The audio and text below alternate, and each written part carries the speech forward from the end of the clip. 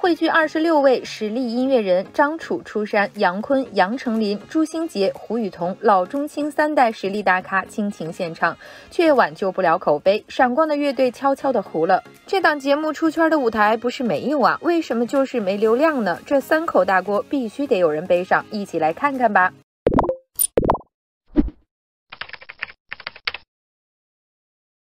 Hello， 宝宝们又见面了。杨坤和杨丞琳的《萱草花》前几天上了热搜，浪漫又带着忧伤的舞台，好像女儿家出嫁的场景一样，让很多人都流下了感慨的眼泪。可是，在看到综艺名字之后，有人就发出了疑问，说是叫闪光的乐队，乐队在哪儿呢？这是节目组最让人不能理解的一个操作，也是导致节目流量差的第一口黑锅。不光是萱草花这一组表演，参加节目的张楚、张震岳、杨坤等等，随便一个都是魅力四射的大倭寇。可是要放到乐队里，那个个都像是主唱啊！而且节目组透露出他们擅长的乐器也非常极端，要么过于普遍，比如每个人都会个钢琴或者吉他；要么过于冷门，比如周杰琼的琵琶。想把乐队需要的乐器凑齐都难，更别说主业全都是歌手，怎么搞乐队呀？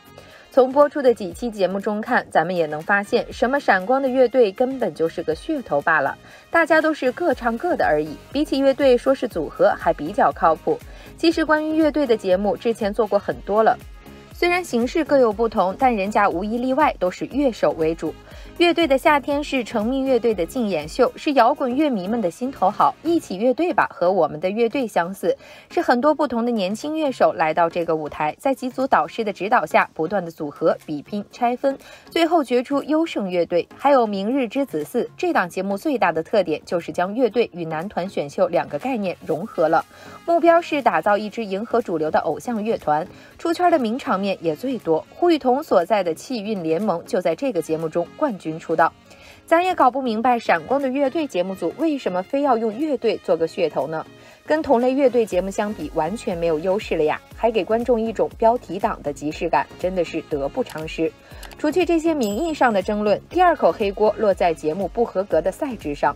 总体来说，闪光的乐队的模式就是复制市场成功综艺的模式，26位音乐人先表演，然后组成多支乐队表演，相互竞技评分，根据评分再打散重组，再表演和竞技评分，不断循环过后，最后组成一支乐队还是多支乐队还没有官宣。观众朋友们，这个模式熟不熟悉？P 哥、浪姐还有月下不都是这个模式吗？不过可气的是，节目组抄也抄不明白，在大火的节目取材，东一扫帚西一棒槌的整个大杂烩乱成了一锅粥。明星们自助组队，互相选择，像 P 哥和浪姐两组队共同创作并改编金曲，像我们的歌根据排位选人和淘汰重组，像月下和明日之子乐团季。如果最后组成一个什么名目的乐队，那又回到大湾仔的夜了。前段时间湖南卫视音乐节目时光音乐会收视火爆，从上周的节目开始，闪光的乐队也匆忙引入了类似的模式，让歌手们围坐在冬夜户外的篝火旁，也开始讲述个人的经历，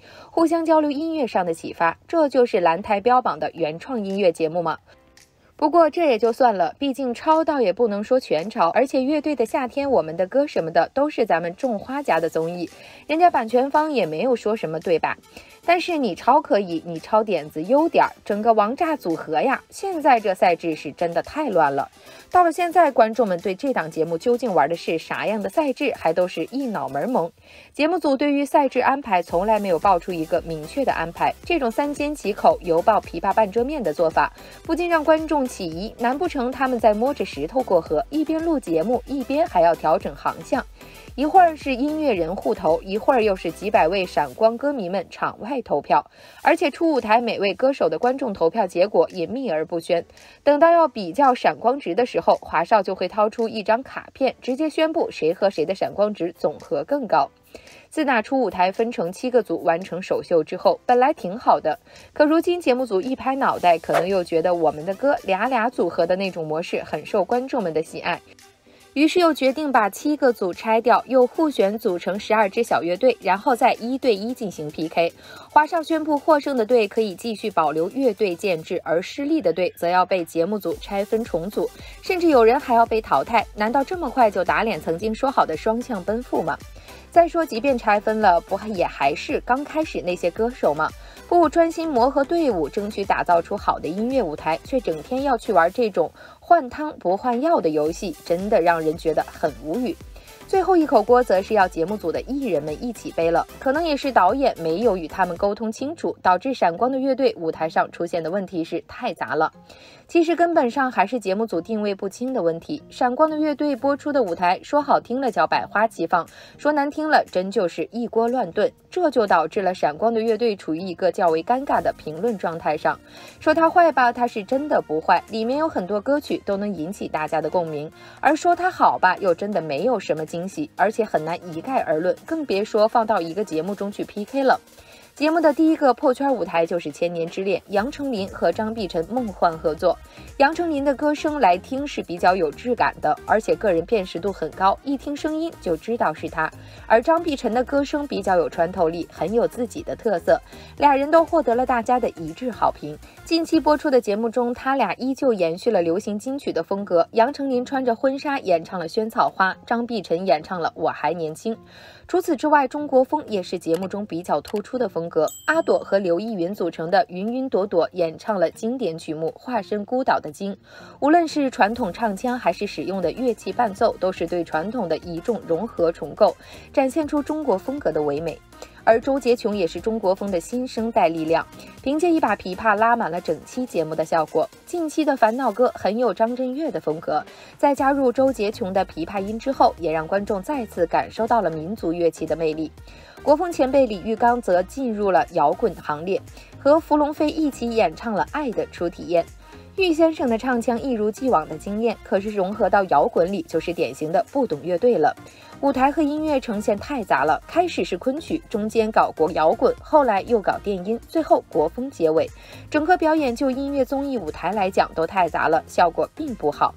朱星杰那一组也是一样的问题，朱星杰和金润吉对国风经典《新贵妃醉酒》做了改编，朱星杰还大胆展现了昆曲唱腔，却完全让歌曲本身失去了原有的魅力。最终的舞台呈现却有一种不伦不类的感觉，明明有鲜明的个性的一首歌曲，非要强行加入说唱元素，明显拉低了歌曲的格局。他们也成为唯一一对获胜却选择解散重组的组合。从这组表演中我们可以看出，节目组主打的百花齐放其实并不是优点。这么多艺人，有金曲流行，有怀旧经典，有摇滚老炮，也有新锐创作，这么多样的风格放到一起，以什么标准去统一评价都不太好吧。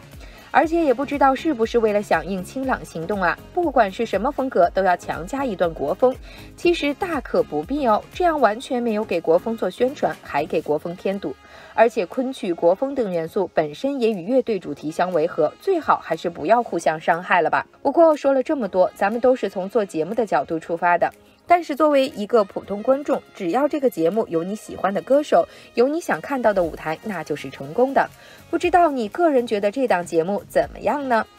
好了，本期节目到这里就结束了，欢迎宝宝们来评论区留言讨论一波，喜欢的记得点赞订阅，咱们下期再见哦。